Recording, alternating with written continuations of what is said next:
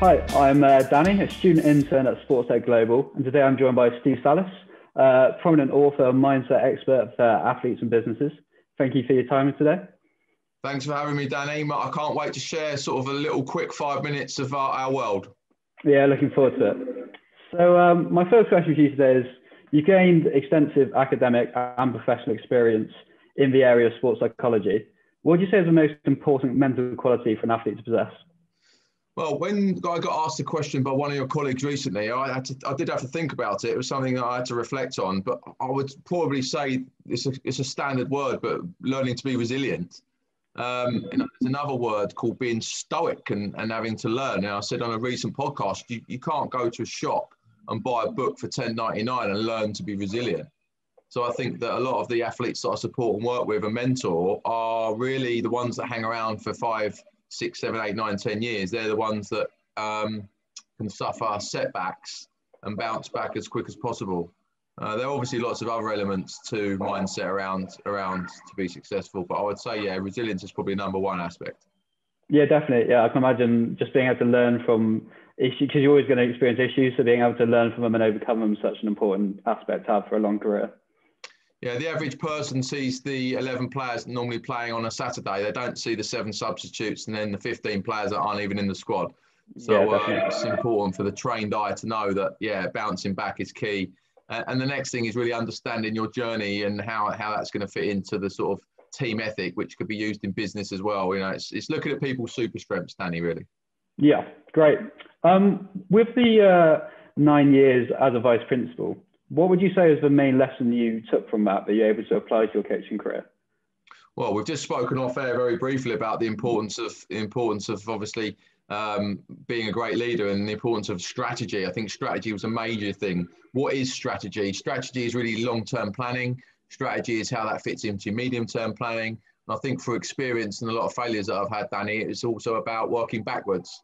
But working backwards means that you've got to have a lot of memories in the bank of success. So I think that's hugely important as a vice principal in terms of how we implement that into business and sport. Strategic skills are something that I had to learn. It's not something I was born with, so it's important that young people listening to this know that. But I also think about, you know, the importance of teaching and learning. You know, that's really my bag, is how we add value to people performance. And notice I say not athlete, I say people, because my work is working with all types of people, not just athletes, around how we develop a process for them to fulfill their super strengths in life. Yeah, I guess sport is just kind of one area that you can apply your knowledge into, that it kind of works for anyone in different careers as well. Like, it doesn't have to be like a sporting pathway that you're using your knowledge to apply to, if you get what I mean. Yeah, definitely. And I do a very simple process, the RAG rating, a red, amber, green. Greens being someone's super strength they're brilliant at, ambers being areas of development, and reds being things that they're not so strong at. And I believe in lots of sayings, but I believe in one of them, which is show your strengths and hide your weaknesses, particularly in performance. But hiding your weaknesses when you wanting to be vulnerable is also a potential problem. So yeah, I won't go too deep on it, but vulnerability is also a huge aspect of my work. Okay, cool. And then finally, with both your coaching and playing careers in mind, do you believe the physical or the psychological aspects are the most important for success as a footballer or athlete in general? Well, off air, we spoke that you're a sports scientist, right? So yeah, true.